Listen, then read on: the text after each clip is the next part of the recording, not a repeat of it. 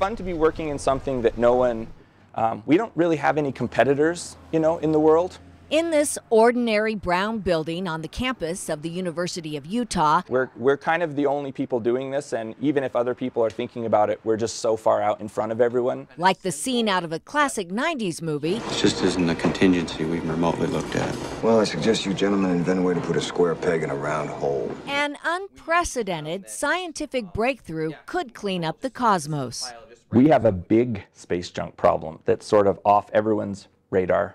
Pun intended. Jake Abbott, a professor in the Department of Mechanical Engineering at the U, says it's a huge issue. We're putting objects up in space way faster than they're naturally falling out of space and burning up in the atmosphere. And over time, that just increases the risk that things are going to accidentally collide together in some super destructive way, potentially. Last year, the International Space Station had to fire its thrusters, Draco thruster firings, to avoid space junk in its orbit around Earth. It puts our satellites in danger, it puts the space station in danger, it puts human missions in danger. Jake has dedicated years to solving this problem. It's very thin-walled and spread out, but he can manipulate this object as well as he can a solid sphere. How to capture objects considered uncollectible. So for years, we've been using magnetic fields to manipulate things without touching them. Amazing. And it never touches it. It never touches it, yeah. But those things have always been magnetic. But all the stuff in space, it's mostly made of aluminum, some titanium. This is all non-magnetic metals. These items are rotating, and quickly. So it just 0 to 60.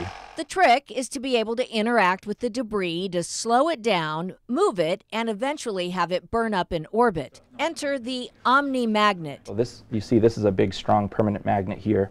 And if I touch this, it's not magnetic. It doesn't want to stick to it.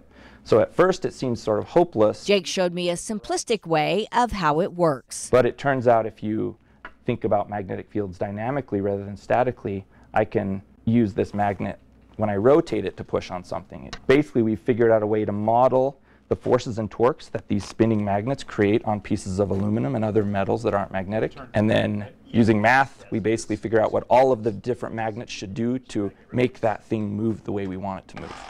It's amazing.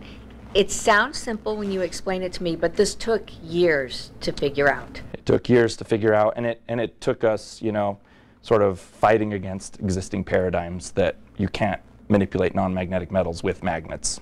But you can. The omni-magnet has gotten the attention of aerospace company Rogue, and the implications extend beyond space sanitation. To quote another classic line from a different 90s movie, "To infinity and beyond!" They would like to have this in space within just a couple of years, and that's what we're working toward. How exciting is that? It is exciting. I really think this will be a big focus of my research for the foreseeable future.